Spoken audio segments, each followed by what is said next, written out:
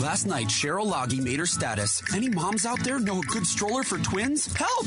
It got 10 likes and 8 comments. Geico also has a comment, Cheryl. While we don't know which stroller you should go with, we do know that in as little as 15 minutes, you could save hundreds of dollars on your car insurance just by switching to Geico. And with that money, you can buy the swankiest of rides for your tiny duo to cruise around in.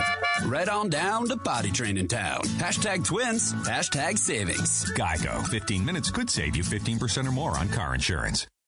With the holidays almost here, you don't have time to go to the post office. I keep telling you guys, the traffic, the parking, old ladies mailing mini fridges to their nieces. Look, use Stamps.com instead and don't go to the post office. With Stamps.com, you can avoid all the hassles of going to the post office during the busy holiday season. And everything you would do at the post office, you can do right from your desk. Buy and print official U.S. postage using your own computer and printer. Print postage for any letter or package the instant you need it. Then the mailman picks it up. It's so easy. It's so convenient. And that's why I use Stamps.com. You should use it too. Right now, get this special offer when you use my last name, Mohr. No risk trial plus $110 bonus offer. And that includes a digital scale and up to $55 free postage. Don't wait.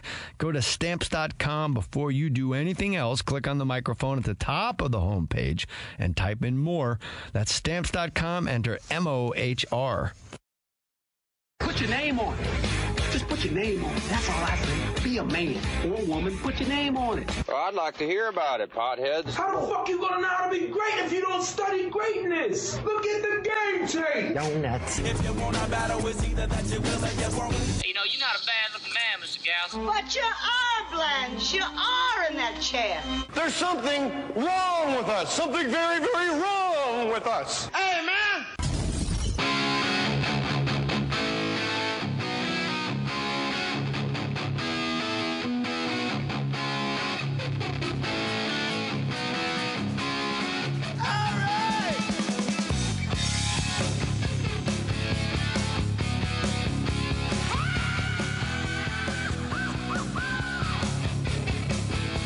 War Stories podcast number, I don't know what number we're in, mid 250s or so, Keith Morrison. No kidding. No kidding at all. Well, and you're still alive. Still alive. Nobody's killed you yet. No, but somebody could. Go on. Maybe tonight. You never know. You are, of course, the voice of Dateline Fridays at 8 o'clock, my wife and mine's favorite show, and people listening are big fans of yours. I got you to call into my sports talk radio show. You were nice enough to do that. Well, what do you mean nice enough? It was a pleasure. You're the best. It's an honor. And you are good on Twitter as well. It's at... Oh, yeah. It's at Keith underline... wait a minute. Dateline underline Keith. That's underscore. What it is. Is that what you call it? Yeah. Underscore? Dateline underscore... At Dateline underscore Keith. And when I asked you to be on my radio show, which is sports, you actually tweeted back, "What do I know of sports save murder?" Well, it is a kind of a sport, don't you think? It was just great. Murder... Well, in your business, it certainly seems to be a bit of a sport. People seem to strategize. To a surprising degree. It never fails to amaze me how much planning goes into these. You wouldn't think it's supposed to be a crime of passion, but no, often What not. amazes me when people do it for the money, the life insurance, and it's something inconsequential. The light just went out in front of your garage. Security light. Yes, well, now. All right. Everything's going to be narrated from. I'm going to get my throat slit from behind. Could be. I have a theory that when you meet Keith Morrison, and I've actually tweeted this, if you ever meet Keith Morrison and shake his hand, you're granted everlasting life.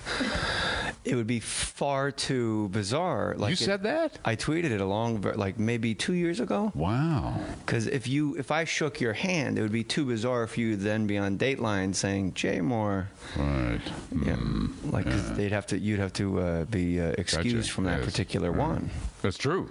And then I'd have the Mankiewicz guy doing it. Well, he'd be a lot snarkier. Josh Mankiewicz is more snark, and you're more sinister? I don't know. I think I'm just warm and cuddly, mostly. Well, you do make it genteel, and I have said you are the Vin Scully of murder. You did? Yeah. This is a huge get for me, Keith. You have no idea. I've jumped through... I thought it was the other way around. Well, then it's the Mutual Admiration Society. We're both doing well in the deportment department.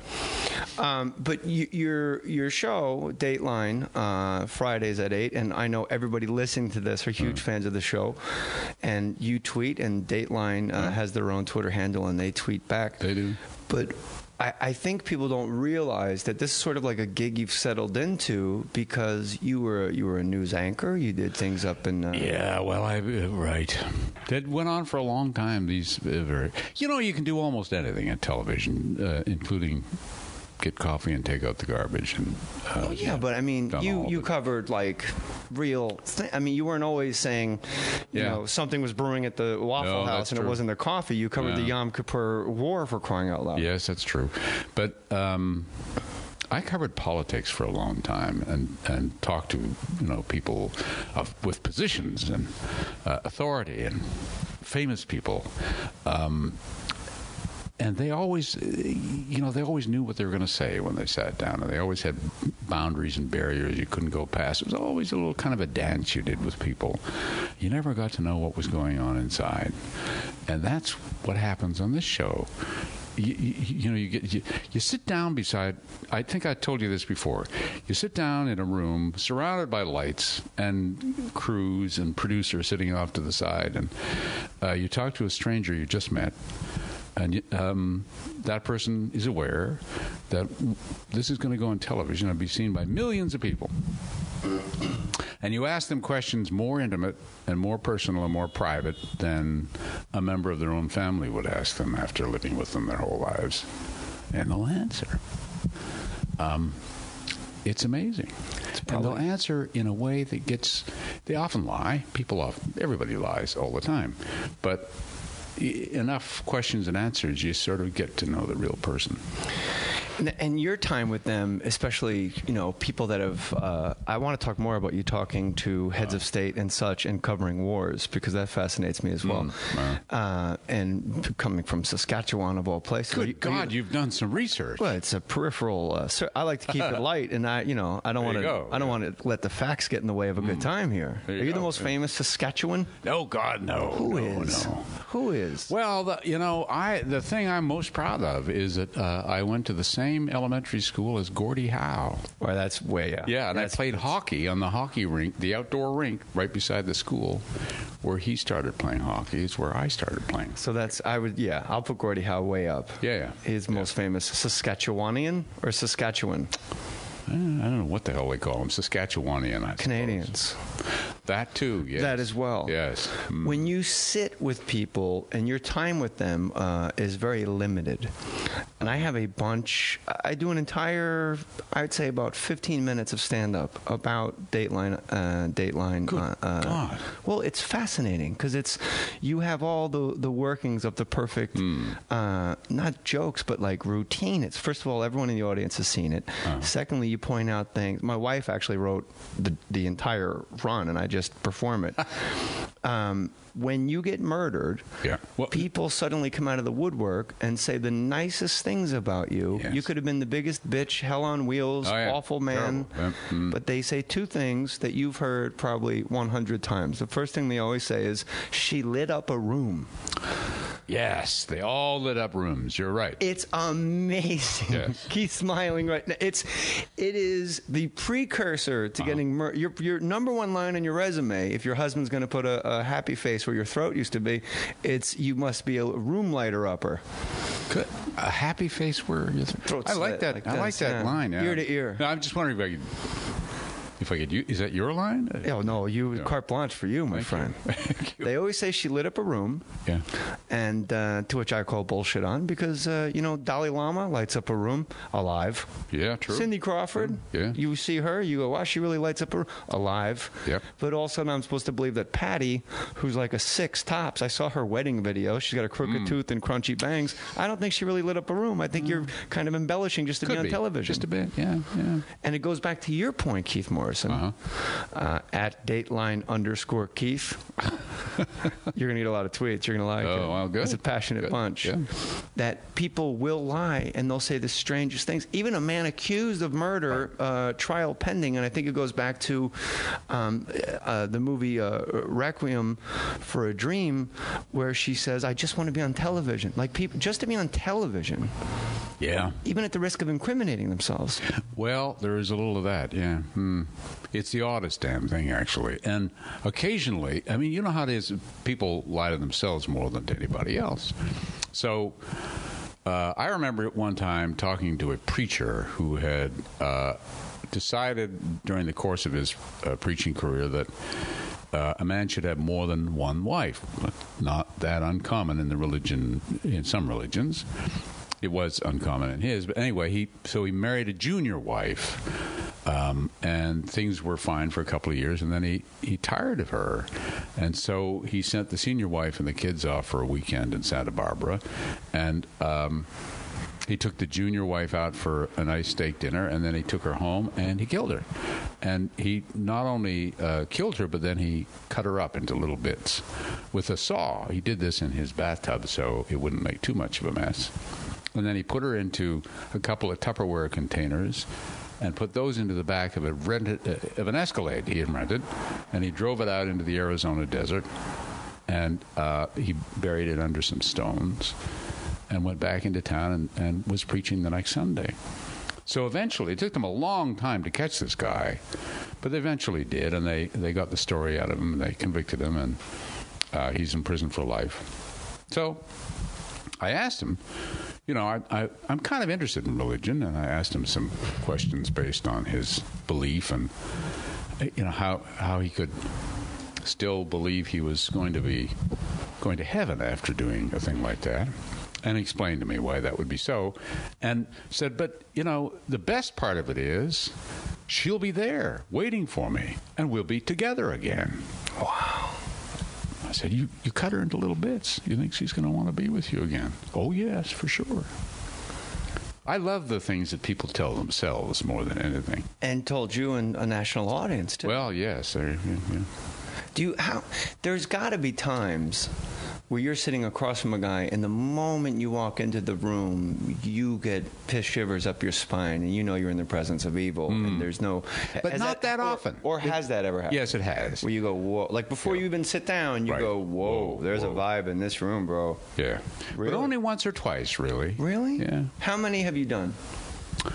How many Datelines have you done where you sat down with these men that have murdered their wives that lit up a room? Not always just their wives, The men don't light up rooms, the men victims, as never often. Say that. They always say, no one had anything bad to say about him. And I say on stage, well, by my math, there's one lady. Yeah. And I'm rounding up. Yeah, one lady that had so many bad things to say about him. Words weren't getting the point across. She needed the woods and time to fully express herself. So how many times have you sat down with thousands? Thousands? Yeah. And does any of that rub off on you? Do you ever go home and put your head on your pillow and you can't sleep because you realize, you have a strange job. It's an Keith odd Morrison. job, but you narrate murder. I know. I should feel terrible about this. You used to ask, Prime Minister Mulroney questions, or you used to talk about President Nixon, please, over here in the corner. Yeah. And now you're just asking guys, why'd you put your wife into Tupperware bits and put her in the desert? Yeah. far more interesting. Did you audition for this job? No. I think I got fired from some other job, and so, they... You did. I know what job. You know that already. CBC. You called the Prime Minister. What's his name on camera? Oh, no, that was the other network. So you were off by just a little bit. It's still pretty damn impressive. I mean, who cares about Saskatchewan television? Come on. It was meant with love and respect, but the guy was going to be on our show the next day. It was a morning show I was doing. And it was the Prime Minister? It was a Prime Minister, and he was retiring. And so, because everybody knew who he was, I just said, be sure to tune in tomorrow morning when old what's-his-name joins us for a kind of a goodbye chat. On camera. I thought it was funny. Yeah, I don't think that's a fireable offense by any means. I thought Canadians are a little more laid back than us. Well, I would have thought, but there you are. And did you have a meeting? Like, did they call you up to Human Resources and say, we're letting you go? No, what happened was they don't tell you what they're doing. And so I was...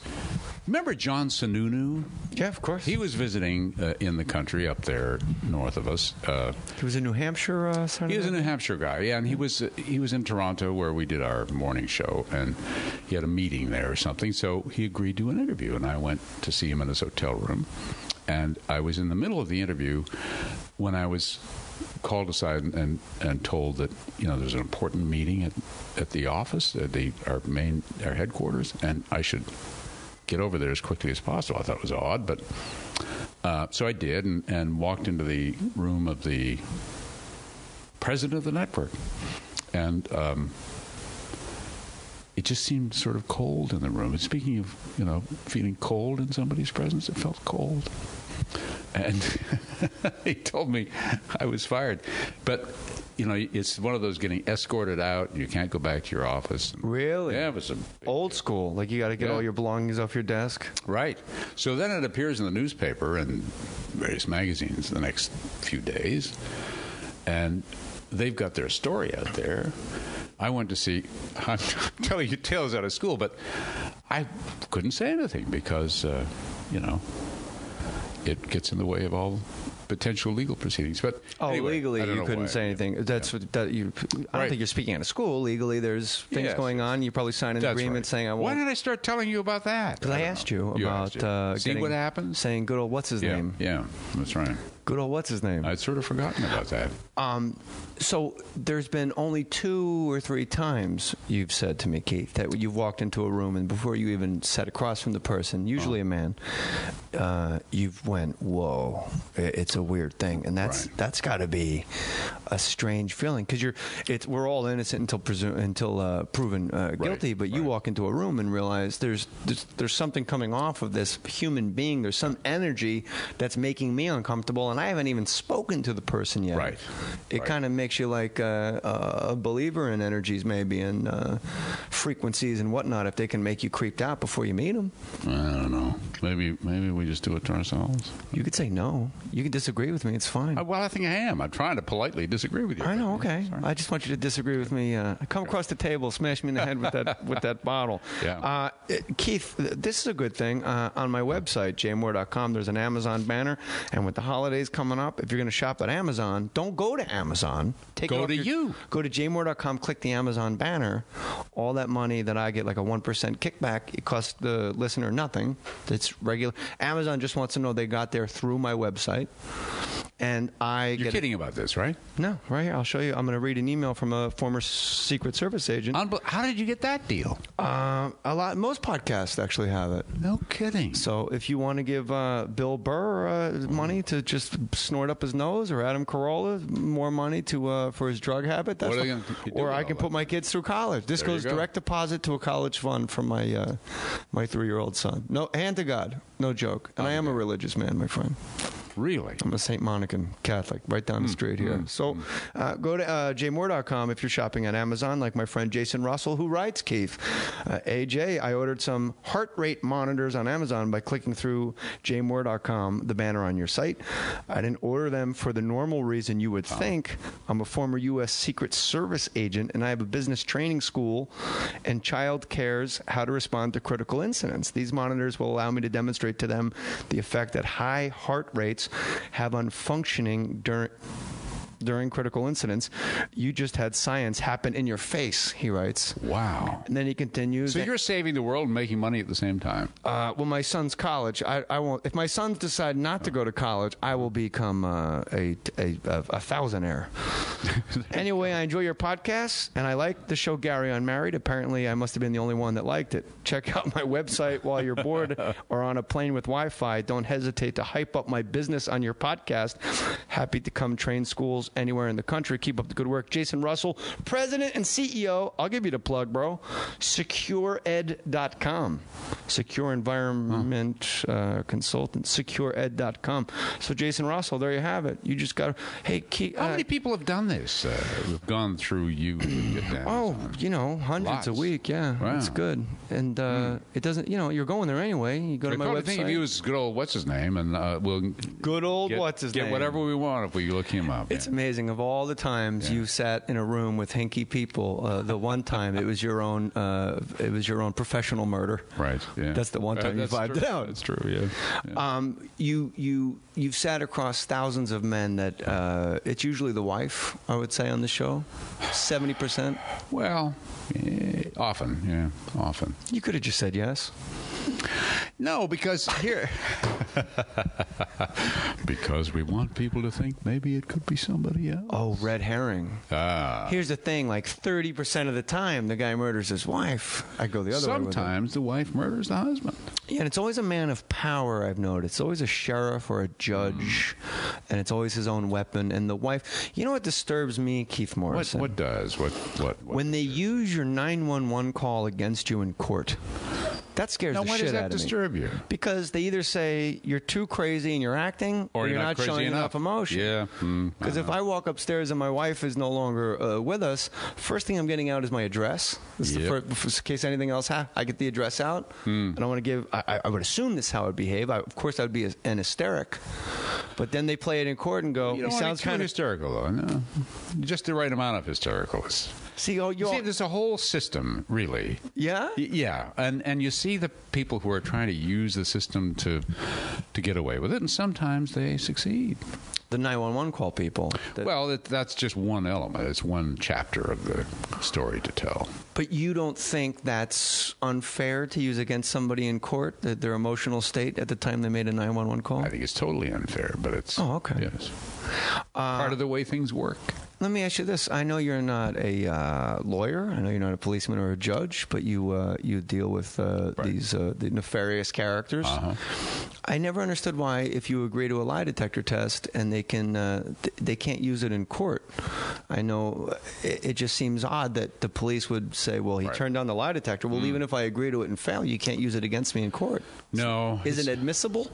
It's a tool to scare people into confessing, mostly. If I gave you a lie detector test, and do you think you have learned enough along your travels with murderers that you could actually pass it? Could you look me in the eye? No, I couldn't pass it. You don't think so? No.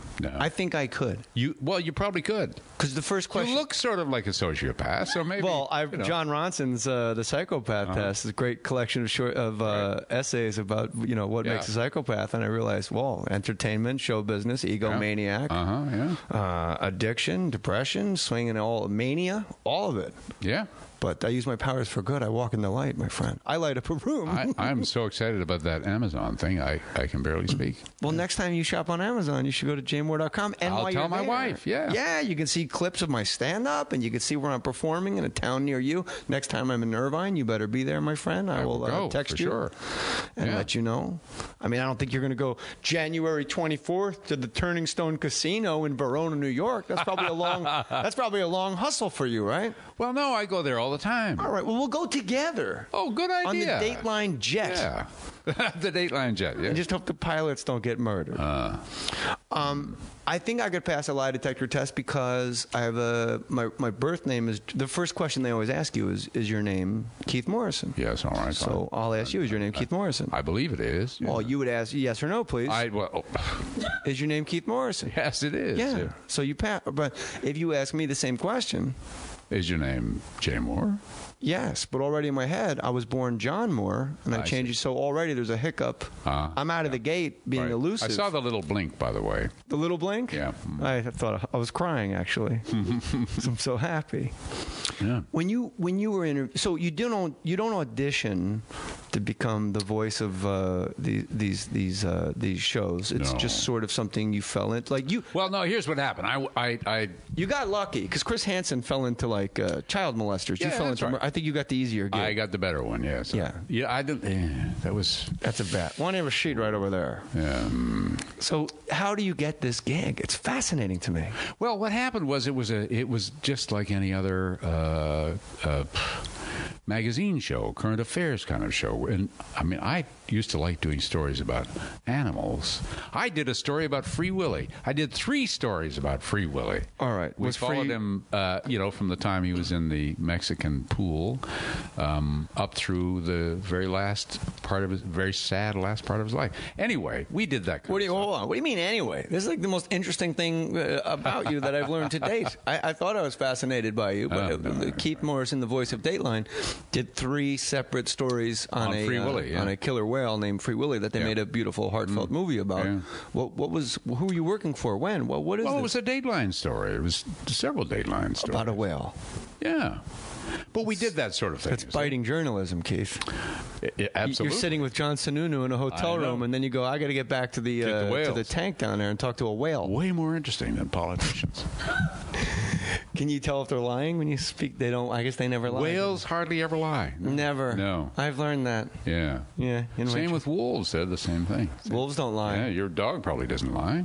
No, she lies. She'll tell me she hasn't eaten. That's why she weighs all of 3 pounds. So you're doing these Free Willy, right? And that's what you enjoyed. Yes, but then they realized that murder mysteries are really interesting, and people like to watch them. So are, not to make it sound too commercial, but that's what people are interested in. So who are we to tell them we're not going to do it? And once we started, I sort of was dragged into it a little bit, but I realized, how? Well, told that's what we will do. As an employee of NBC? That's right. Because you were a news anchor. Oh, yes. In Los Angeles. Yeah. Yeah. Right. You got to loosen up a little. I feel like you're I feel like you're measuring your answers very carefully, like the politicians. I am? Yeah. Don't you get that, Corey? A little vibe? A little bit. Really? You too? You said, I don't want to speak out of school here, and you basically... And then spoke out of school. No, the message was I couldn't talk about it for legal reasons. Well, that's not speaking out of school. That's what happened. Yeah, I guess that's true. Yeah. So, Jesus Christ, Morrison, all right. So you're working for NBC. How do you go from reading a teleprompter about the news to being, as you said, dragged into murder mysteries? Well, the teleprompter about the news, if you want to, I was working at the CBC in Canada before that, covering politics, doing political documentaries, and then going off, as you said, to the Yom Kippur War in the Middle East and various other things like that. Southeast Asia. So I was a reporter doing mostly long-form stuff for a long time. And then I got a call from KNBC in Los Angeles one day out of the blue, and they asked if I wanted to go and work there. And I thought, what an interesting thing that would be to do for a year or so for somebody who's getting sort of tired of doing the same thing. And... that's a funny way to put it. It wasn't really tired. I don't know what. Wanted to leave the CBC for a little while. Yeah. And so that's how I ended up doing that. And how long did you do it for? Choked to death. Yeah, nice, huh? How long did I do that? I did that from 86 through 92, so about 6 years. And you had like a 1 year thing in your head of like, I'll just do this for a little bit, and turned out you were wildly successful, and you were damn good at it. Well, I don't know if I'd go that far. Well, you hung around. They wouldn't keep you at the desk if there was somebody waiting to take your spot named Mohammed Sanchez. Or whatever. A woman named Mohammed Sanchez. Yeah. You're out. I'd hire her in an instant. I would as well. Yeah. The Yom Kippur War, you were there.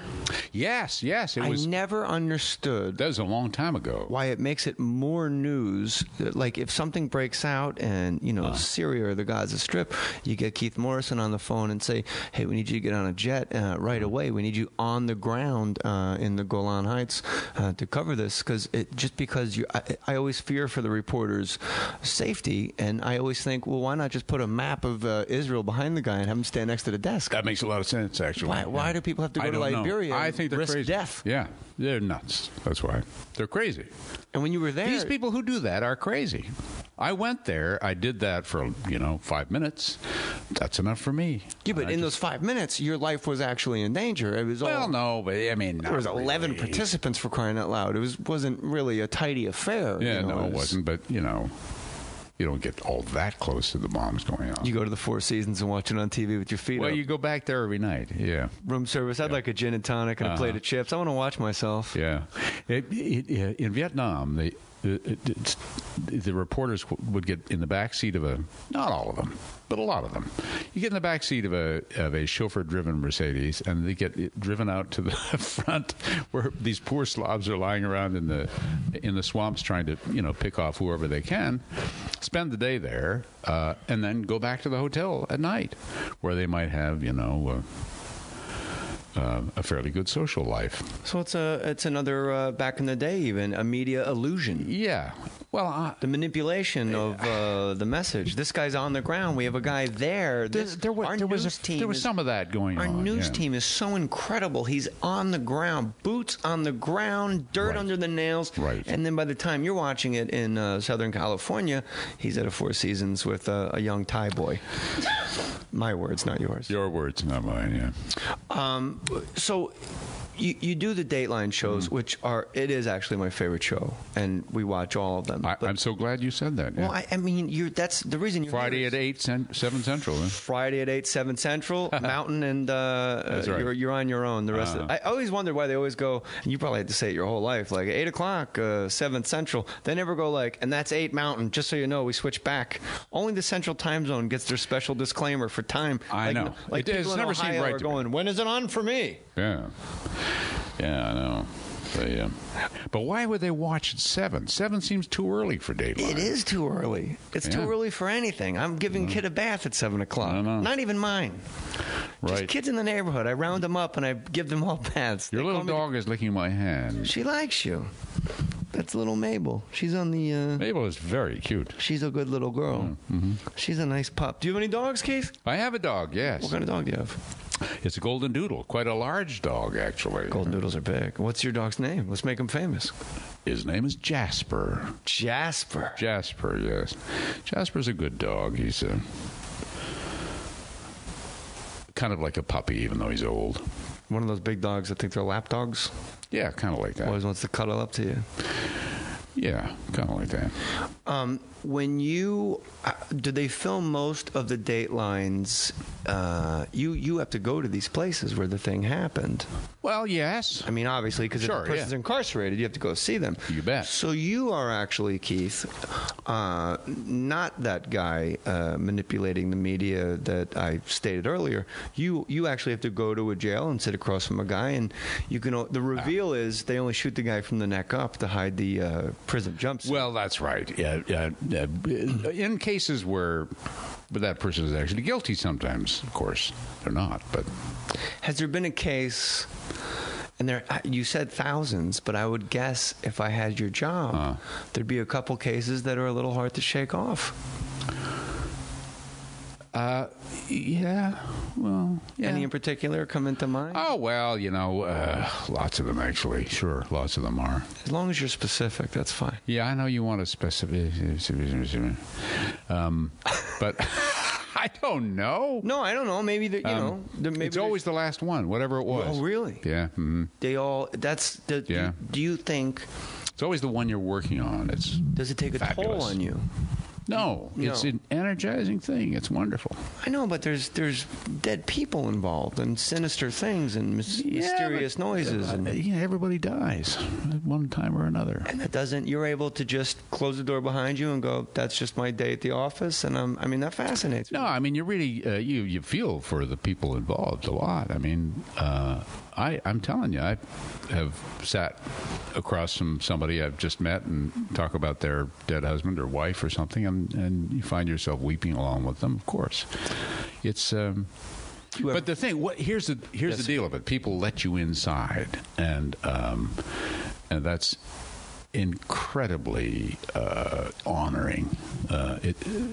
You feel as if you're in church in a way. Somebody's let you into their soul, and it.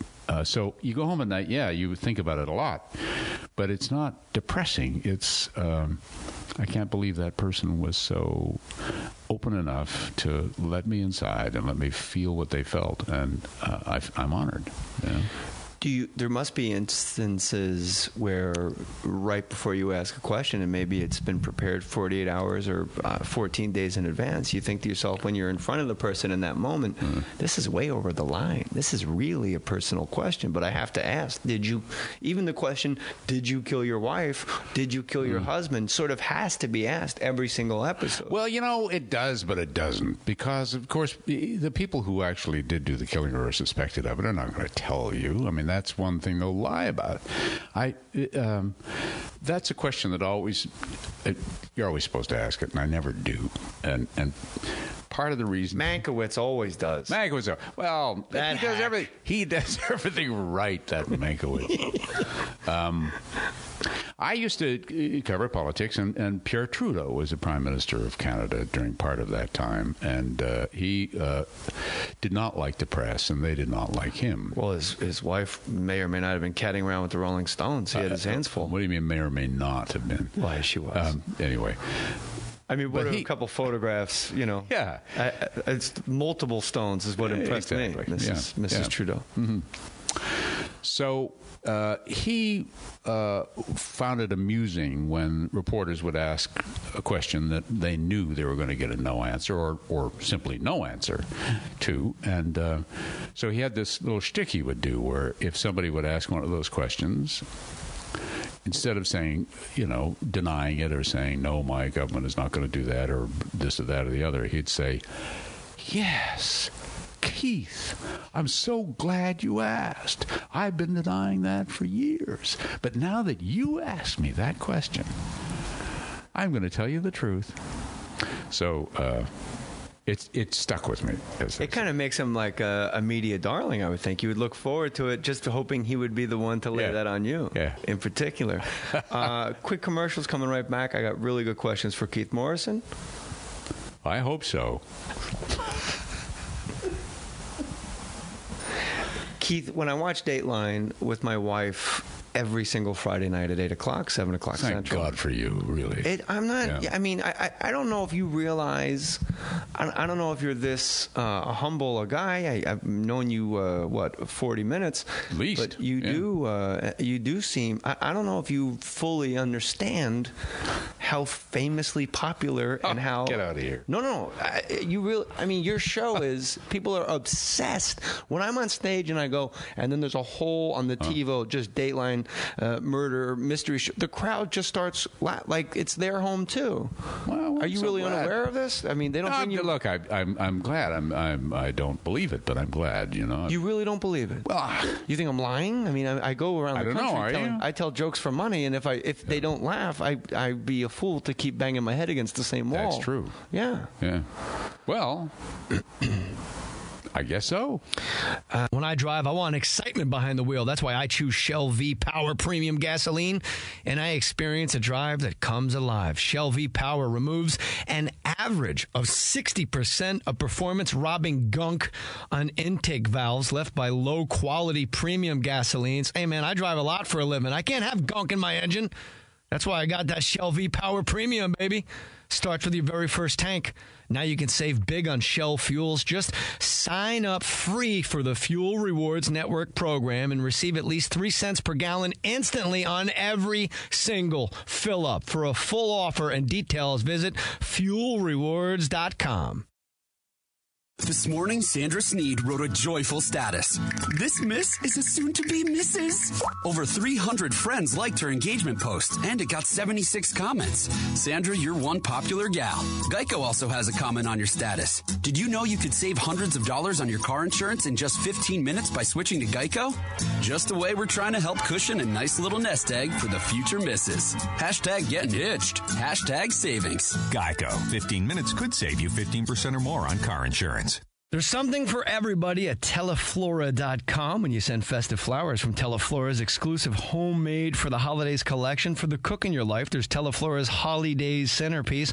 The vase doubles as a festive serving bowl. We can all use that. For your favorite baker, send Teleflora's gingerbread cookie jar bouquet, a perfect way to house holiday cookies. And for the merrymaker, Teleflora's Merry Mug Bouquet has a mug with matching spoon, perfect for cocoa. For you, there's $15 off when you use the coupon code MOHR, M-O-H-R, at teleflora.com. T-E-L-E, Flora, F-L-O-R-A, teleflora.com. Be sure and enter Teleflora's homemade for the holiday sweepstakes to win a trip to New York City and meet the cake boss, Buddy Valastro, or hundreds of other great prizes. Beautiful, fresh holiday bouquets, always hand-arranged, always hand-delivered. There's something for everybody now at teleflora.com. Coupon code MOHR. I really get the vibe that you're just not really dialed into how famous and, well, what's the word? How popular this show, obsessive. I mean, Dateline were brilliant when they opened up their own Twitter account and asked listeners. Yeah. Well, that was good. Tweet us who you think did it, and during the show it'll say, "Do you believe what he said?" and stuff like that. There's a woman who's in charge of that sort of thing at Dateline, who does an awful lot of that kind of stuff. Who is a very, very interesting woman who has a bubble around her. She'll hate me for saying this, of course, but she's just one of the most wonderful people you ever meet, as long as you stay at least 2 or 3 feet away from her. She doesn't like personal space being intruded upon. Personal space is very important. So I like to intrude on it as often as I possibly can. You get real close after you eat onions and just say words. As Bill Cosby would say, words with a lot of H's in them. Hi, I'm Harold. That's right. People that eat onions always have H's in their sentences. Can I spit on your shoulder? Sure. Yeah. So she's in charge of the social media at Dateline? Well, she does a great job. Lot of it, yes. Well, God bless her. Oh, yeah. Do you write your own copy? Yes. That's insane. What? Well, here's the way it works. Can I tell you why it's insane? Why? Because not only do you have to write linearly from where we start, where we're going, who got killed, who was called, who we thought it might be, these are the other suspects, then back to the police, then we actually have somebody, and then we realize that this person, now we're going to interview the person, they give them a chance to speak for themselves. That's just the linear writing, which would take days to accomplish. But you always have like the most sinister-y sort of way of going about texturing and layering the copy in a Tony suburb where nobody locked their doors. Something was brewing at the local Waffle House, and it wasn't a golf. It's very kind of you. But I work with some really, really talented people who, without whose efforts I would be, it would take like 10 times longer to get anything done. So there's help. So there's other, okay. That's more than help. I mean, I like to think I help them a little bit once in a while, but mostly it's... But you got to deliver it, so I have to think it has to be written in your voice. Well, this is it, yeah. But I do the writing in my voice. It's a collaboration. I'm not... It's a lot of writing. I mean, if you write like a sitcom, it's, you have a cold open, act one, there's a misunderstanding, the wife thought he said this and that, then you go to a commercial, and then there's a B story. But you guys have to, like, bring the entire national television audience, I'm sure international, for Dateline on Friday nights at 8 o'clock, 7 Central. And you have to bring millions of people. It's at 8 o'clock. Did you know that? I did on Friday nights. You have to bring millions of people up to speed, and there's a lot of moving parts. There's sheriffs, there's DAs, there's prosecutors, there's defense attorneys. One guy gets fired, they bring new people in, and you have to keep kind of resetting, and there's a lot of exposition to write. And that's a lot of resetting, It's very difficult in my experiences to pull off. off. And you guys seem to I'm from New Jersey. You guys seem to pull it off very quickly and deftly, and it's really an incredible team. Well, yes, they're really good at it, and I'm along for the ride. Frankly, I'm the visiting pastor. All these people do the hard work, and I just sort of go and visit them. Yeah. Which politician did you ever get to interview or ask questions of American presidents, sitting American presidents? I got to cover them, but it's really hard to ask questions of them. Of course, you have to be, the star in whatever organization you're in to be given the honor to ask the question. And it seems like once you're in that room in the West Wing, you never really get back. Like Sam Donaldson was in there until he grew Spock ears. They never really, and like Matt, Albright. Like there's never like a 22-year-old guy like, hey, President Obama, so-and-so, Cornell University, quick question. Yeah, no, it doesn't work. Yeah, so you'd be the guy outside the White House. I'd be the one standing on the fringe saying, This is what I heard just happened in there. Yeah, that pretty much, yeah. Really? Yeah. All right.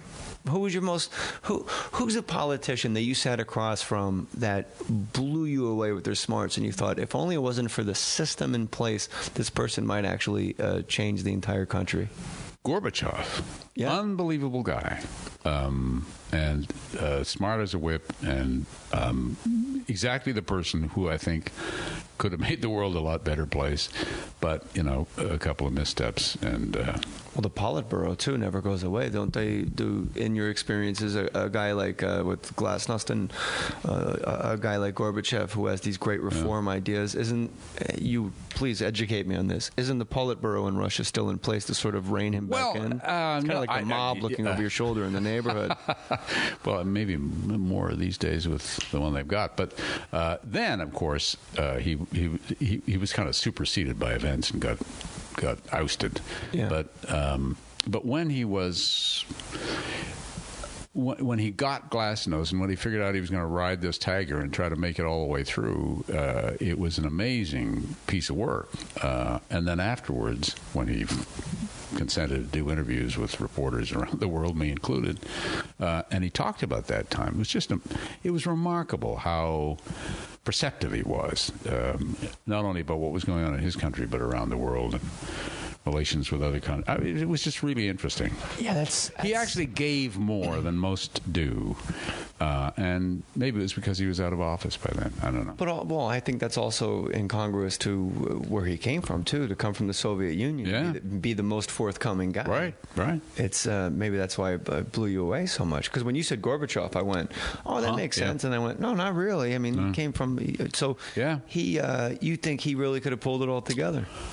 Well, yeah, he was just quite a guy. Is there any hope in politics? Is there ever going to be a guy that can crack through the two-party system here in the States and really do anything? Sure looks stuck, doesn't it? Yeah. Oh.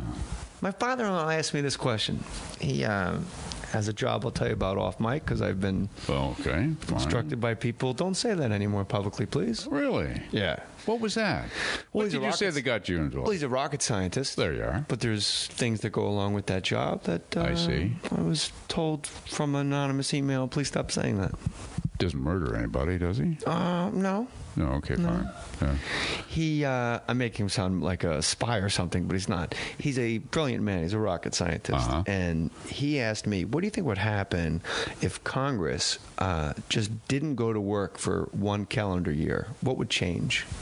And I thought about it, and I realized absolutely nothing. Nothing, yeah. Nothing would change. Nothing. If no senator, no congressman, if it was just an empty hall, and when they opened the doors, fucking bats flew out. Yeah.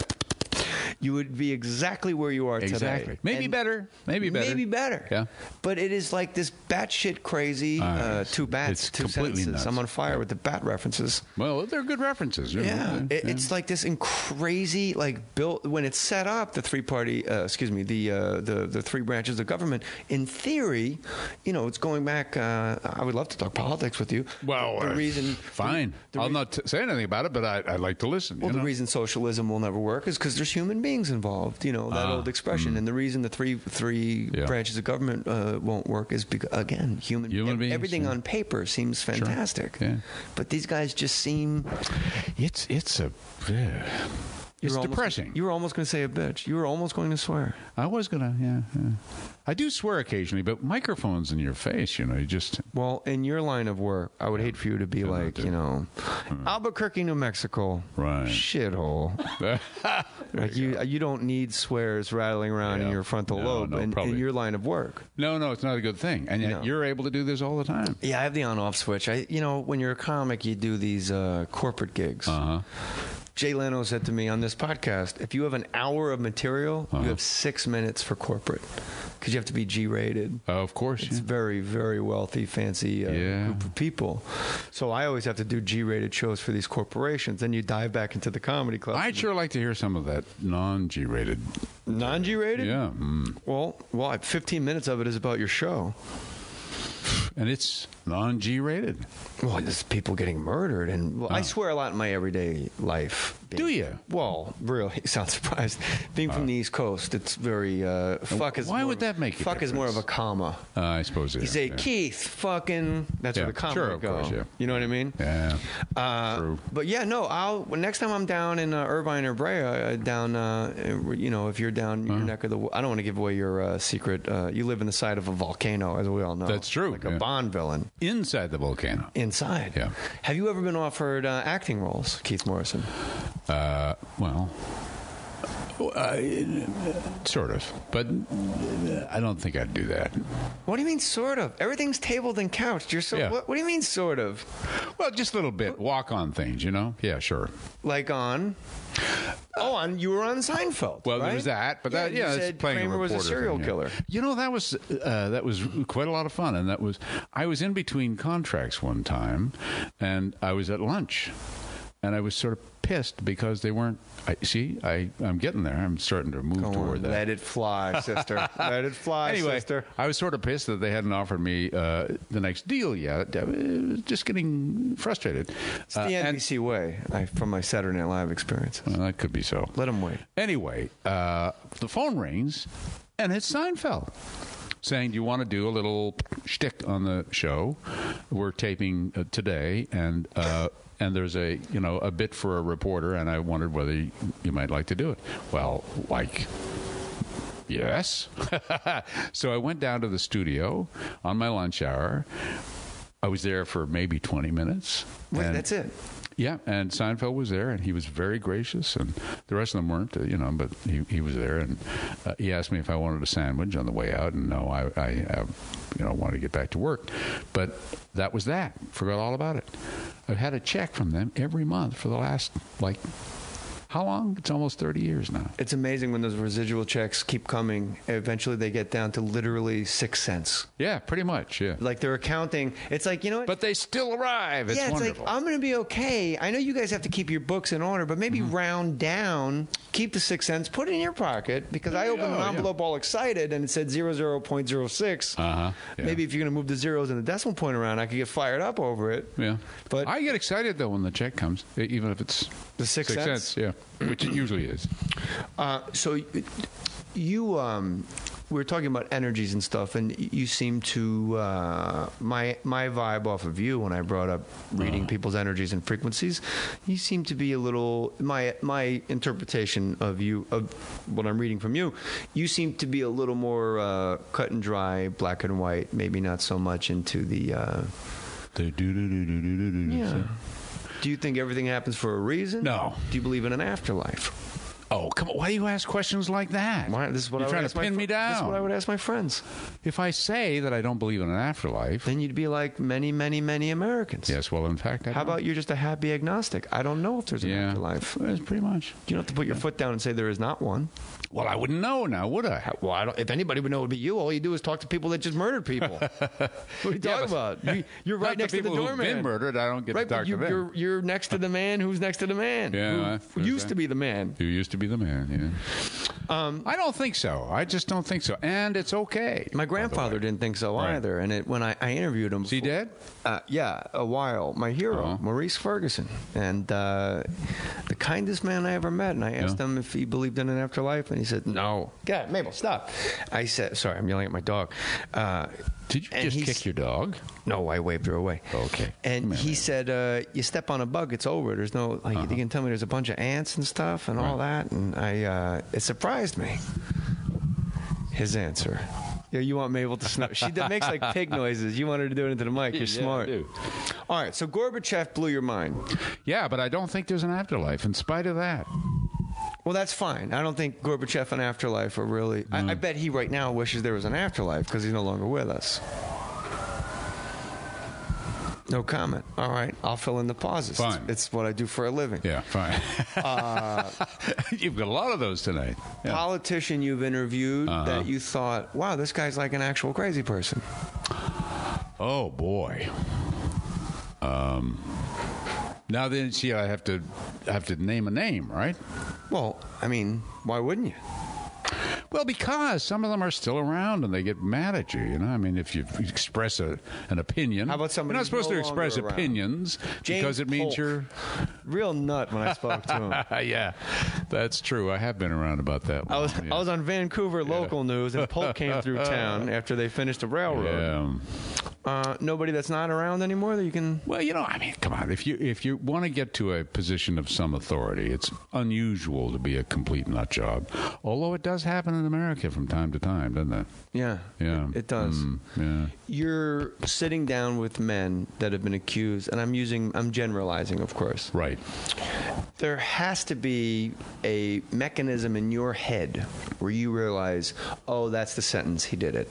Or is it like, is it something in your head that you have to erase and have complete objectivity start to finish and wait till you go home? You know, I'm really bad at telling when people are lying. I think the listeners watch TV and go, oh my God, he's lying. Yeah, they do. But I don't see it. I'll believe somebody. They tell me a story. I think, oh, really? I just believe it, you know, a lot of the time. I mean, sometimes it's just too obvious. There has to be. But so then, yeah, afterwards, you sit and you think about it for a bit. And do you ever regret the way you went about it in hindsight? Like all the time. Like I was way too nice to that guy. He's a cold-blooded murderer. Right. And I used to worry about that a lot. But actually, being nice to cold-blooded murderers is a good strategy. You feed into their psychopath. Yeah. Brain. That's very smart. It doesn't really matter after the fact when you put a story together. You don't have to sort of jump down somebody's throat or accuse them of something or be the journalist who's going to find truth. You just have to let them tell their story and then compare it to the facts. It's very interesting you say that. So, because there used to be a guy, it was a black guy that did it, a light-skinned black young guy, and I forget his name, but he impressed my wife and I because he was almost argumentative, like, oh, come on, you couldn't possibly. Do you know who I'm talking about? I forget his name. He had the job. He used to interview. It was Mankiewicz, yourself. Oh, yeah. Okay, fine. You don't know who I'm talking about? No. Not a clue. But he's gone. I don't see him anymore. Okay, fine. Oh, boy. No, I don't know who you're talking about. I really don't. Not a clue. He was like a young brother, and he used to really go like, you can't possibly believe that anybody would think. But so you go in, and you're completely objective, and when you sit across from somebody, the fact that the guy has shackles around his feet, and they had to handcuff him to a chair to talk to you, that doesn't taint your vision of the fact that maybe he's got a swastika tattooed to his eye. Don't worry about it. What do you mean don't worry about it? That's a nice table. It's fine, Keith. We've had degenerates in here. We've had lead singers. We've had Bootsy Collins farted in this room. Don't worry about it. Really? What was that like? Oh, he brought the bass. Whoa. It's a Bootsy Collins one. Yeah. So you don't sit across from somebody and I find No, here's what happens. I sit across from somebody who's got shackles on and who I know is a murderer, a multi-murderer even. And I tend to want to I can't help it. I sort of want to think that maybe that person was misunderstood or something, and you kind of. But misunderstood, but still having committed the murders. Oh, of course, yes. Or misunderstood and not guilty. Well, it depends. I want to try to believe people. If they tell me they're not guilty, even if I know they are, I want to try to live in their story as much as I can. Not, fight against it and tell them that they're full of shit all the time, but just to try to live in their experience of it. I know they're lying. It doesn't matter. But no, but I mean, that speaks to your days of being a very good reporter. You got to be in the moment and be in that person's... Yeah, you want to understand what they're saying so you can express what they say, but then, the truth is something different. In a way, Keith, it sounds like acting.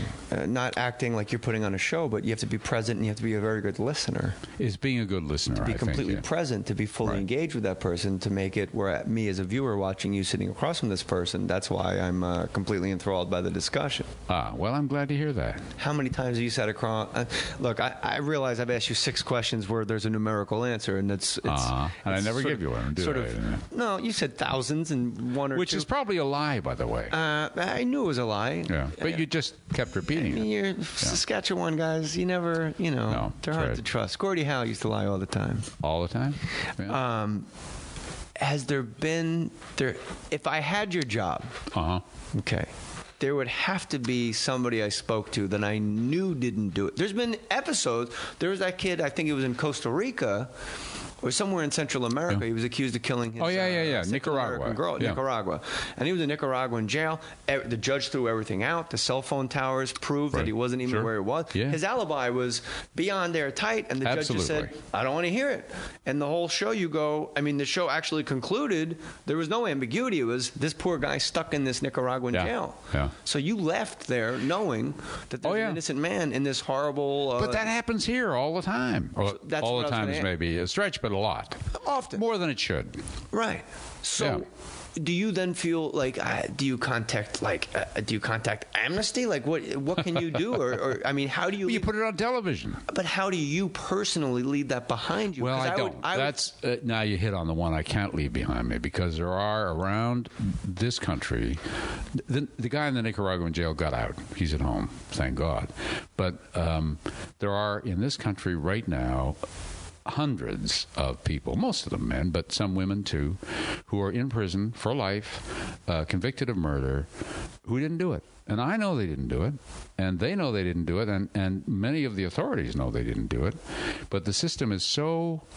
I was going to use the word rigged. That's the wrong word. But the system is structured in such a way that it's practically impossible to get them out, to make justice realize that they've got an innocent person in there who needs to be released. And prosecutors will fight back against those things tooth and claw, many of them. Makes them look like they're incompetent. Well, and then they worry that maybe they're going to get sued. And maybe they won't get elected to sheriff. Or there you go.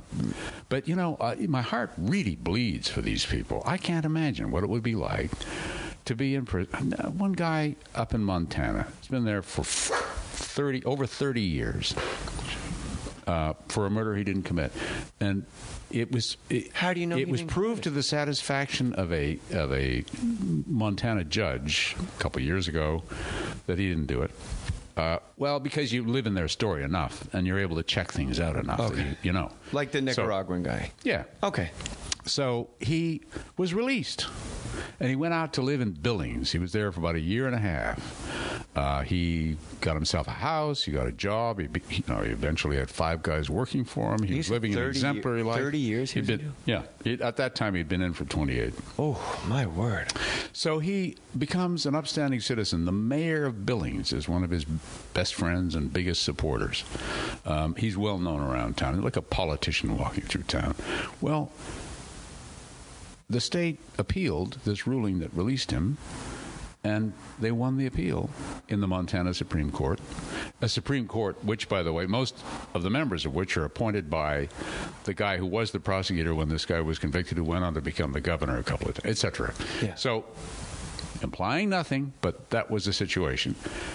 They appeal, they win the appeal, And our friend gets a notice that he has to be at the sheriff's office in an hour because he's going back to prison for the rest of his life right now. And he's there as we speak. Drives me bullshit. Drives me crazy to think about him and quite a few other people I know personally. I've talked to for hours and hours. Do you ever We're in that very situation. I mean, do you write these people letters? I mean, do you go, hey, sorry? I mean, what? It seems so ephemeral. Just the word sorry, and I can't believe what you're going through. They are ephemeral words at that point. But do you? You keep track, and you keep finding out what. There are a lot of Innocence Project type legal. Well, you work for a giant conglomeration. I mean, NBC and Universal, and everybody's. It's this huge conglomeration. I would think. I'm not putting the screws to NBC by any means. They've been very good to me over the years. But you would think if you know somebody's innocent like that, Cat, you're talking about. Well, they let me put the story on television, which is that's the power that NBC has, and it's a significant amount of power. I think. I mean, it certainly makes people aware of these things. But it's just really hard. There are. You think of lawyers as people who are money-grubbing individuals who are trying to get as much money as they possibly can and represent, suing some company to make a lot of money. And trial lawyers are often portrayed as not necessarily the most upstanding people, but there are many, many attorneys around the country who are working to try to find justice for people who are accused of things who didn't do them, who work for peanuts or nothing. I mean, they will. There are hordes of attorneys who are making $20,000, $25,000, $30,000 a year. It's amazing. Who are representing these cases that they may never ever win. I brought up the book Psychopath Test by John Ronson earlier, and one of the essays he has was there was a guy in England that faked being insane to avoid jail. And then he won. He was sent to an insane asylum in England. Then all the evidence came out. Years passed. Turns out he's completely innocent. Now all you got to do is spring him from the mental hospital. Now that's really hard. He's going to die there because one day he wakes up happy because somebody's coming to see him. They write down, well, he's manic today, and then he gets angry and they say he's bipolar. And then John Ronson, the author, just kept visiting this guy over like months and months and months. And then it got to the point where John Ronson was going, maybe he is fucking crazy. Now I'm confused because he kept reading the files every day, and every day there was an update on this guy. So getting out of a jail, it's very hard. It's a tough hustle. Damien Eccles was on this podcast. It was awfully, and I mean that awfully famous because of the West Memphis 3 trial. 18 years, 17 days on death row. And he walked into my hotel room. He'd been out for a couple weeks. And 18 years on death row. He walked into my hotel room. We shook hands. His lovely wife, Lori, was there. He walked and looked out the window of the St. Regis Hotel, and he went, wow, what a view. And I realized I had been in that hotel room for 8 days. And you hadn't looked at it? Yeah. Nope. Yeah, that's right. First thing he did, looked out a window. And it was a view of like Lexington, just like car. It was nothing. It wasn't like the Statue of Liberty lit up red, white, and blue. Right, sure. Just a window these people are deprived of. Yeah. So that's got to be hard. I don't know if I have the mental stamina or the mettle that you have to put that behind you. Yeah, that is not me, but these people, I don't know. Well, I mean, you do the stories and you know the person's right, and then you go home and your wife says, how was work? And you go, kind of awful, because I know the guy didn't do it, and he's going to rot in jail for the rest of his life. Right, and some of them confessed, of course, and that's the really tricky one, because you ask somebody, well, why did you confess? And it's always the same story, because they were in a little room, and there was a certain technique that was used to try to wear them down, and eventually they would say anything they had to say to get out of that room, and always an escape hatch was offered. If you just sort of confess, maybe you were there or something, there was a little wedge to which you can say, okay, all right, will you let me go home to my mommy now? And of course they wouldn't, because that's the trick. But once the confession occurred, there are very few Supreme Courts anywhere that'll let somebody out of prison if they've already confessed, whether they did it or not. Yeah, I would assume so. That's tough to. Yeah. So we go back and we look at the tapes, if there are any, of their confessions, of their interrogations, and you see where they were bogus from the start, and they were frightened, and they were led to say what they said, and they were almost dictated their confessions, and usually they're young people who weren't the brightest, and that's a fascinating part of this job. That's what sticks with me more than anything, that kind of stuff. And we know in this country, and I'm not speaking for Keith, I'm speaking for myself, and I'm realizing as we go, you're a very important newsman, and as I wade into, no, I'm being serious, and as we wade into politics, you say can and will be used against you. I won't even ask red, blue state, libertarian, that's your business, and I don't want anybody to have an opinion of you other than the great work that you bring forth. And we know that in our country, it's societal. It's a money game. The courts and the people that are poor get put away at a much more alarming rate than the people that are wealthy. Indeed, yeah. And that seems to. I don't really see that ever changing. But what's strange about your show, in a good way, Dateline, Fridays, 8 o'clock, 7 Central, Keith. That's when it's on. At Dateline_Keith. You better tweet the hell out of Keith Morrison and make him happy, because he has a good Twitter follow. He's fun. I should look that up now. Is the people on Dateline, it's almost like an episode of Columbo. Everybody's like sort of wealthy. It's never that lower. Like, you know what? This is, and that's a weakness. I got to confess. I'll be a little self-criticism here. We pick stories where the characters are people you can identify with or would want to identify with. There are lots of lowlifes who get involved in these terrible scrapes, and sometimes they're complicated stories like the ones we like to do. But if they really are, forgive me, somewhat disgusting people, you tend not to do the story because people aren't going to want to watch it. Your shows have like mayors, sheriffs, retired judges, man about town, a guy owned... Men of God, my favorite. Men of God. Guy who owned 8 restaurants. The most famous man in Cold Lake, Alberta. Everybody knew Joe in Cold Lake, Alberta. Mm-hmm. What are your favorite crime shows to watch, or do you stay away from the medium entirely because you're so sick and tired of it? You just like to watch reruns of like Sanford and Son. I love those series on HBO and things. These like Game of Thrones and stuff like that. Yeah, period stuff. Well, and new, like the new Homeland stuff is good. Have you watched that lately? I watched the first season of Homeland. It dropped off a little. It's gotten pretty interesting. I didn't have an affinity for the lead male. And I thought Claire Danes was great, and Mandy Patinkin I'll follow into the center of the sun. Right.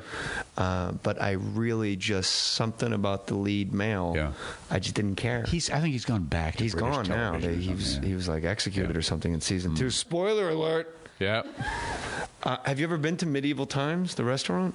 Oh, I thought you were going to ask you if I was that old, but no. Yes, I have. I know how old you are. You're on the internet. There's a whole bunch of stories about you. It's terrible. The nude photos I thought were going to be alarming. I thought they're endearing, actually. I mean, the fact that you were holding bunnies, that was cute. Yeah, that was good. Huh? The nude photo. Just look up Keith Morrison nude photos. You'll be thoroughly impressed. Right. And by the way, sir, well done. Oh, thank you. Thank you so much. Have you ever been to the restaurant Medieval Times? I have, yes. It's fun, right? What do you got going here? Nothing. I'm just going. Yeah, it is kind of fun. I'm like you. Yeah. Now I'm like you speaking to a politician. I'm trying to pull you off your speaking points here. So your crime shows, not really. You're more into like the procedural dramas, and the fun. But I read a lot. Mad Men is I read a lot of crime novels. Really? Yeah. Whodunits. Agatha Christie is one of the great women of literature, in my view. Even though people wouldn't call it literature, possibly, but I do because I love it. She invented the genre. and it's even now the template for true crime reporting. Oh, is that so? Yeah. If a story is, the more it is like an Agatha Christie story, the more likely it is that it's going to be a success on our show. Really? Mm-hmm. Wow. And she's got like 50, 60 novels. She just never stopped. Well, now you get these guys like Patterson and same deal. They just keep going and going. But they have a staff. They're like Andy Warhol in the factory. They just get people up off the streets to write their books for them. Yeah, you may be writing one. I don't know. Are you? No. I can only write about myself because I'm a narcissist, yes, psychopath. Okay. See that right there? Yeah. Have you done enough shows? I said that like Norm Macdonald. Have you done enough shows? You did. Yeah, Keith Morrison, where you yourself could get away with murder. I think so. Oh my God! There's a technique. I won't say what it is. John Sally, former basketball great, told me his whole family are homicide detectives, and he said the average murder, there's 27 mistakes. He said if you knock that number down to 10, you can walk. Exactly. Really? I think he's got it. John Sally was right? I think so. Spider, my man. Yeah. Really? Yeah. Wow. I always just thought if you're going to approach, you would wear different size shoes. Oh no, that's like I would squeeze my feet. No, they all do that. No. What do you mean don't even think about doing that. Well, I'm not going to think about murdering anybody. It never works. What do you mean it never works? They always match the tread of the tire. They match the tread of the shoe. But if the shoe is a different size, I mean, go on, tell me.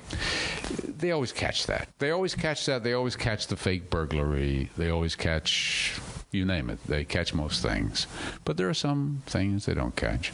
And you can't say them on air? I wouldn't want to, no. Oh. I don't want to encourage any bad behavior. No, okay. But you tell me off, Mike. That sounded creepy. Like I want to murder you want to kill your wife or something? Absolutely. Are you kidding me? That's the only reason I'm alive is that beautiful redhead up there. What amazes me on the show is when people, it's always, in the movie, the Spike Lee movie with Denzel and Clive Owen. It was a great bank robbery movie. I forget, but the number one reason people rob banks, mortgage. The number two reason, mortgage. And they go on and on. And they just do it like 8 times until they beat a dead horse. But people murder a lot for the life insurance, but what amazes me on your show is that sometimes the life insurance is like $40,000. I know. It's like, I know. If you're going to whack somebody, get $3 million. Get that check from Seinfeld. You would think. Yes. Yeah. Why? Was it $3 million? The check from Seinfeld? No, I'm just saying, get a good life insurance. But I appreciate. No, you would. But they couldn't get the good life insurance because in many cases they just what insurance company would want to give them a huge insurance policy when they're making $15,000 a year? If you weren't doing this living in a trailer living, park, a lot of trailers. It's a tough hustle. If I had my life insurance done and I realized I'm worth much more dead than alive, that was a depressing day in my life, Keith. They came to my house, they drew my blood. I laid on my own couch with an EKG. It was very relaxing. How much is your life insurance policy? I'm not going to tell you on this. If you're not going to hold back, I'm going to hold back. I'm not holding back. What do you mean you're not going to hold? I don't have a life insurance policy. You wouldn't tell me a politician that was batshit crazy, like a person you went, how does this person ever get elected? He's an actual crazy person. You wouldn't even give me a name of somebody deceased. No, I wouldn't. All right. Yeah. Strom Thurmond. But listen. Well, if you weren't doing this for a living, you strike. This is how I see Keith Morrison. If he never got into the news business, you strike me as a man of leisure who leisure. Yeah, that's good. Sailboat and a giant book, like a tome, like a giant book out on a nice. You mean sailboat. reading it or writing it? Reading it. Just a guy just that sitting could around reading. Sail in a Marina Del Rey, sail, just relaxing. If you couldn't do what you're doing for a living now, what's like me? I would love to coach wrestling. You look like a wrestler. I did. I wrestled for a very long time. Wow. So if I could teach children wrestling, and especially the mental game like that, but why don't you do that? Well, it's a bit of a pay cut, Keith. It's a bit of a what? Pay cut. Oh. From show business. Yeah, but you could still get the guys to, buy things on Amazon through your wrestling But I don't see that money. That all goes to my kids' college. But I appreciate you bringing up the Amazon. You've said that one time too often. I'm not sure I believe you. Well, there's only one way to find out, and that's when I get handcuffed for lying to my listeners. Right. Which won't happen because it's true.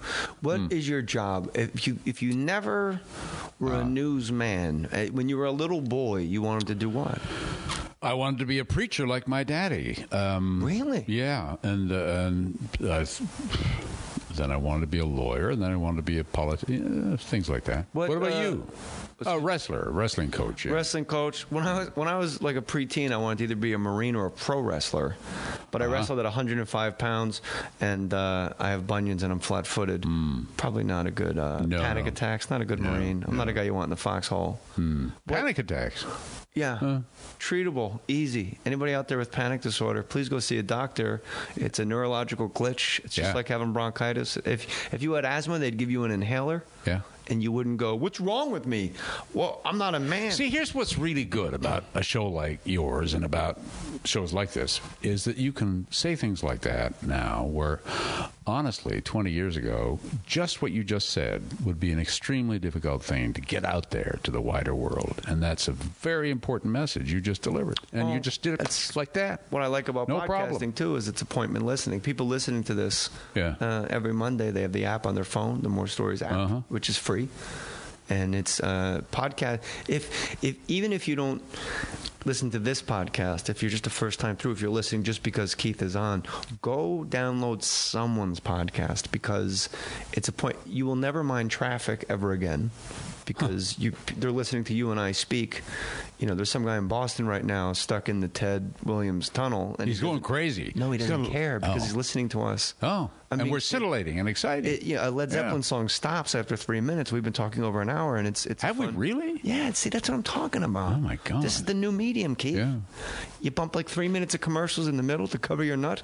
This empty air in this garage costs a lot of money. I still can't get past the Amazon thing. What nomination was your father's? He was a preacher. Well, I was up in Canada. You see, so they had this United Church of Canada, which was a Protestant, I don't know anything about Protestant church. I didn't know there was. It's like the Presbyterian or something like that. You know. But I didn't even know there was a United Church of Canada. That fast. Oh, really? You guys even socialized religion. Oh yeah. Yeah. Yeah. I think if you see your dad up on the pulpit there giving a powerful sermon, and he was great. He was like your granddad, the kindest man I ever met. Wonderful man. Of course, you aspired to do something like that. Yeah. Well, for a minute, and then lawyer. And then I realized there's no heaven. You know, we're not going anywhere. It's show business too. Yeah, well, there's that. Yeah, you got to put on a hell. You got to be a front man. You can't be a bassist in the band. You got to be Jim Morrison to get that collection plate filled. Yeah, pretty much. Yeah. And you could tell. Lawyer is a strange job. Only job that you bring.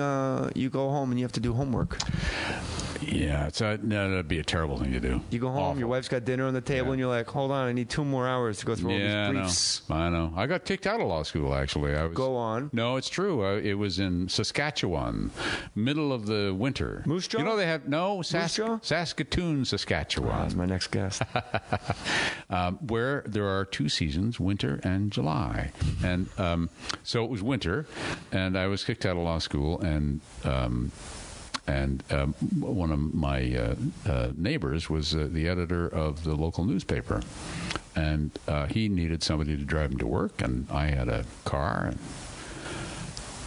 so So I don't know what happened. So I got into the media business. Oh, you left that part out. He approached me when I was plugging my car in because it was cold. It was wintertime. Yeah. And he offered me the job driving him to work because he couldn't drive.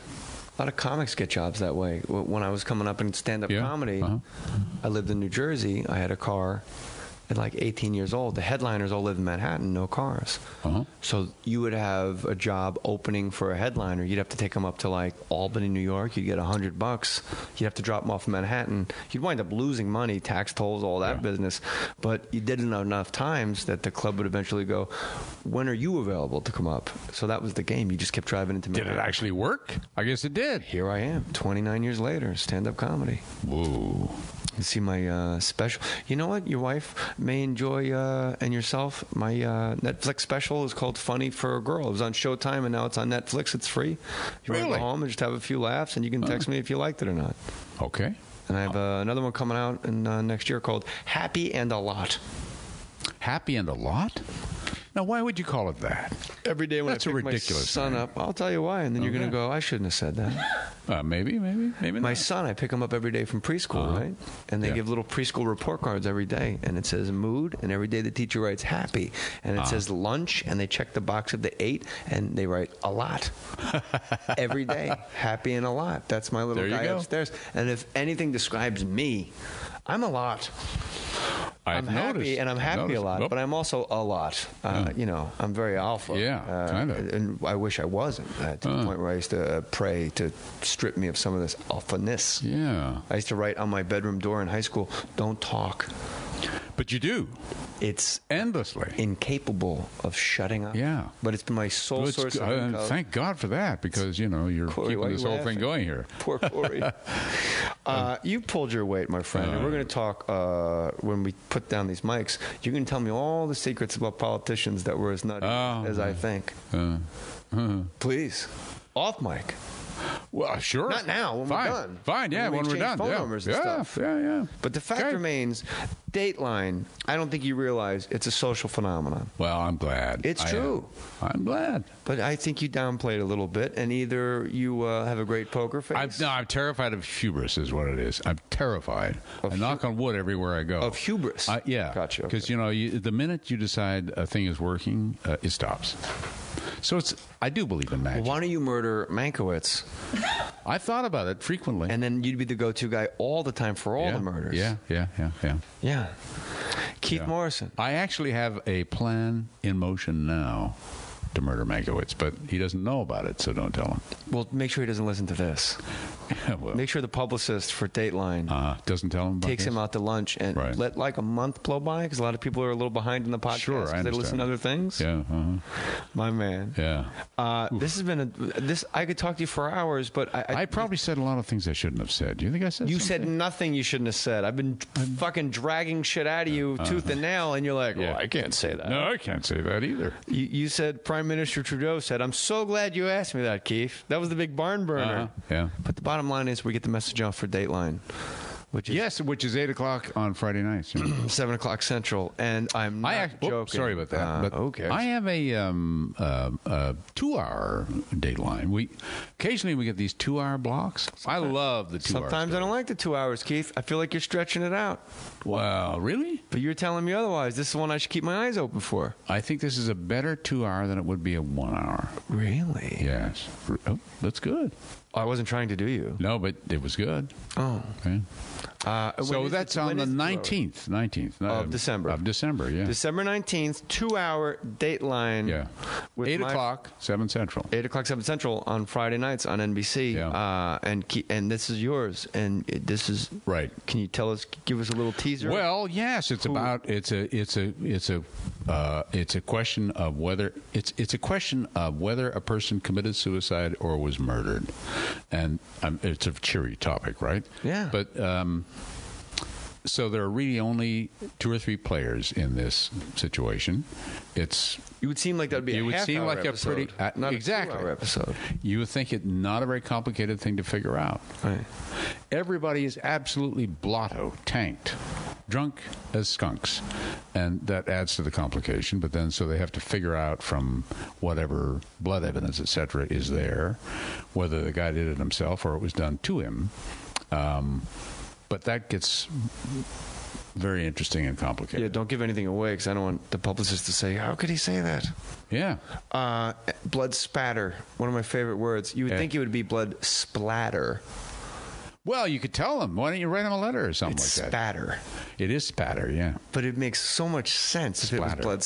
Doesn't splatter like, I splattered that all over the place. Yeah, I know. You would never go, sorry about my spatter. Well, maybe, yeah, it's a very good point. I hadn't thought about that, but I know all the time. If I try to use that, do you think that I don't want you to change a damn thing, because you're perfect. You're perfect. You're absolutely perfect. The way I need you. The way I have. You're trying to turn me into a narcissist. That's what's going on. No, I'm a fan. Believe me, you wouldn't be here. I don't interview anybody I don't give a shit about. Look at the wall behind you. I know. Charlie Sheen, David Lee Roth. Look at all these narcissists.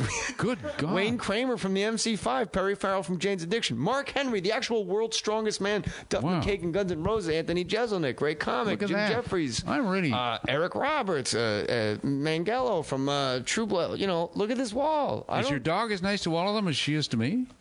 She wanted to get away from Anthony Jeselnik at all costs. Really? Yeah, she feared. There's a photo. She's one of the only ones in the actual photo. I know you know the tells of people that are guilty. Here's the one I picked up on, and we're rounding third here. All right, we'll touch home. Anyone that has actually murdered their wife seems incapable of giving a single syllable answer. Like, I have not murdered my wife, right? Right. You know this as a fact. I haven't seen your wife. Well, all right, for all intents and purposes. Okay, fine. Okay, I got an alibi now. This is good. No. Ask me if I've murdered my wife. Have you murdered your wife? No. Now, make believe I have murdered my wife. Same question. Did you murder your wife? Absolutely not. I could never. That's you've never noticed that? Brilliant. It's brilliant. Actually, I have, yeah. They get very inventive and creative. I couldn't even hurt a fly.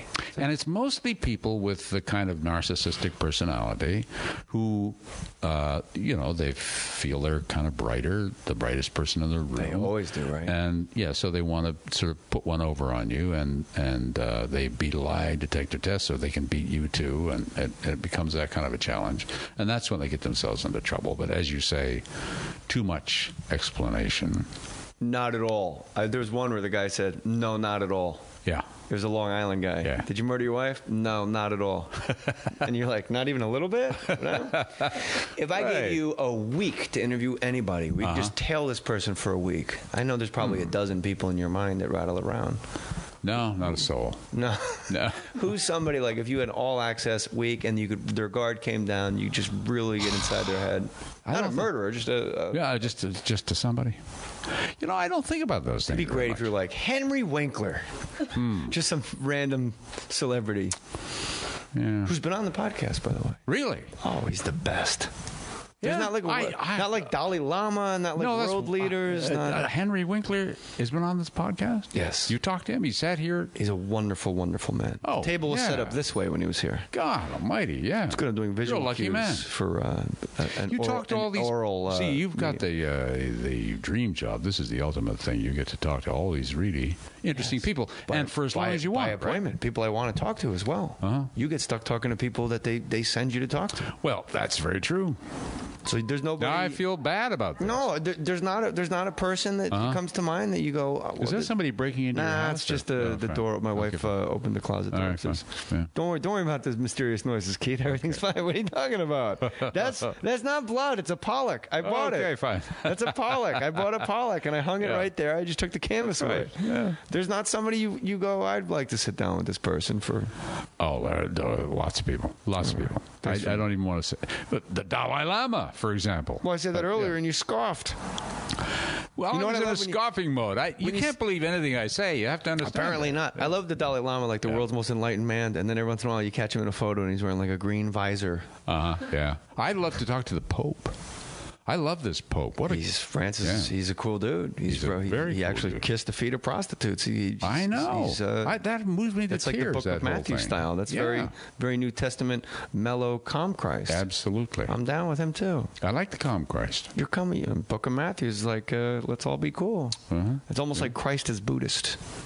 Yeah, kind of. And the Buddha would be great. Oh, wait, is he around anymore? No. Sure, no. Well, does he ever go away? He's in every home in the west side of L.A. There you go. In every garden. Keith Morrison, the show is Dateline. It's Fridays, 8, 7 Central. Look, man, don't be a stranger. I mean, we're practically neighbors. Yeah, we are, aren't we? And yeah. this is just, I really, honestly, I could talk to you for 5 hours straight, but we both have lives we need to get back to. Everybody lies all the time. But it's been great to talk to you, too. What part do you think I lied about tonight at all? Just give me, seriously. You said you could talk to me all night long. All right. I embellished. All right. I said I could talk to you for probably 5 hours. I haven't talked to thousands of murderers either. Hundreds, certainly. Hundreds, yeah. Yeah. I could certainly talk to you for I felt bad about the thousands the minute I said it, actually. Yeah, you seemed a little overly sensitive about your number. You threw a dart at a number, and you were unhappy with where it landed. Yeah, pretty much. I think we got the point. You exaggerate to clarify. Thank and when you. I say I could Thank talk to you. you for 5 hours, I don't think that's an exaggeration. If we drove to Vegas and we both had We'd to pee talk the whole and time. we pulled over a lot, Yeah. I could talk to you the entire time. But you could talk to a pillow the entire time. A lot of times I do. You know what's funny? I was doing quotes from the movie Platoon once downstairs here in the house. And my wife upstairs goes, "What?"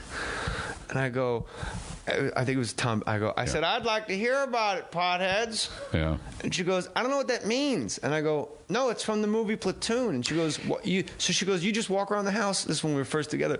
"You just say these things like when you're. Did you need me to hear it?" And I go, "No, I just." And she really like it's the first time a human being sat across from me and said, "So you like if I wasn't here, you would walk around and say movie quotes out loud." Sure. And I realized, oh my God, yes, That's kind of true.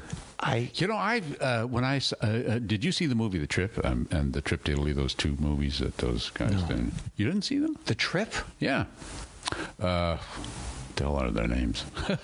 Well, fill me in on it. This is just a trip a couple of guys make, and they're doing their imitations of James Bond and so on along the way, and quips and funny things and just very funny talk, and that's the movie. So it's like a documentary almost. That's the movie. Is it a documentary? No, it's a movie. Oh, just the guys on a trip. Yeah, and they're pretending a few things just to make it like a story, but you'd be fabulous at that. Keith Morrison, Jay Mohr. Trip for two. There you go. Let's do it. Buddy Trip to comedy. Vegas, yeah. Me and you. Let's remake Cannonball Run. Me and you will be in a hearse. Which one is in the back? Possibly. Thank you for coming on, brother. Thank you. Yeah, I assure you. You said nothing. Really, nothing I'll get in trouble for? No. Look at Corey vociferously. No, she's saying no too. You really are like it's. I had Joe Buck on from Fox, the voice of the World Series and the Super Bowl, and I tried to get him to do a home run call swearing. Did he do it? Like, holy shit, that fucking ball is He goes, no. Wow. Because his bosses could hear. Like, same with you in politics and world leaders. They'll show you the door like that prick up in Toronto. He's not a prick. What was the name of the guy that fired you in Toronto? I want names. I want names. Yeah. Hope you're happy. Look at Keith now. Yeah, right. What are you doing? Much TV, much music or something up there? Keith, that's what he's doing now. Keith Morrison, thanks for coming on the podcast, brother. Thank you. Much love. Say something spooky on the way up. Well, what is that Range Rover doing in the driveway? And who's behind the wheel? Keith Morrison, ladies and gentlemen, put your name on it.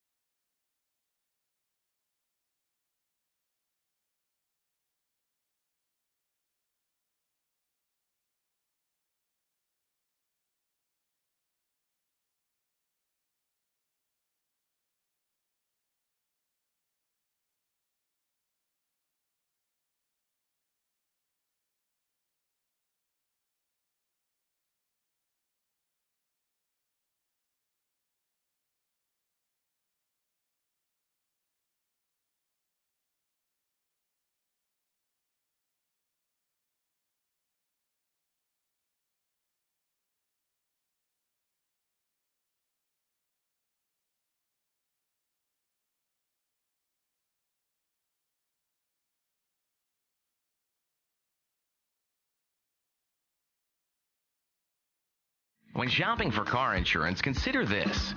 Geico has been saving people money on car insurance for over 75 years. So if you're serious about savings, it's simple. Go to geico.com. After 75 years, they know how to save you money. Choose Shell V Power Premium Gasoline. It removes an average of 60% of performance-robbing gunk on intake valves left by low-quality premium gasolines, and it starts with your very first tank. Choose Shell V Power today and let the excitement begin.